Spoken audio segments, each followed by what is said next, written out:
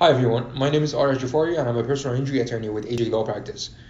Today I want to answer a very important question that is very common actually.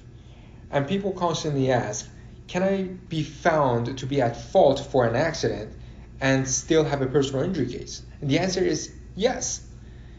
Georgia is what's called a comparative fault state. What does that mean? That means for as long as you're less than 50% at fault of the accident, you could potentially have a personal injury case.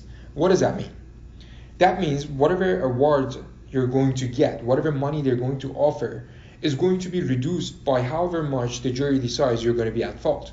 So let's say that you're at fault of the accident by 10%, and you were supposed to get $10,000 when you were awarded.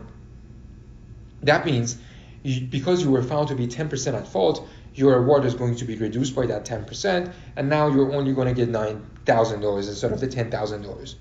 So how could you have a personal injury case and be at fault? Well, it's simple. Sometimes you may have been speeding and may be involved in a wreck.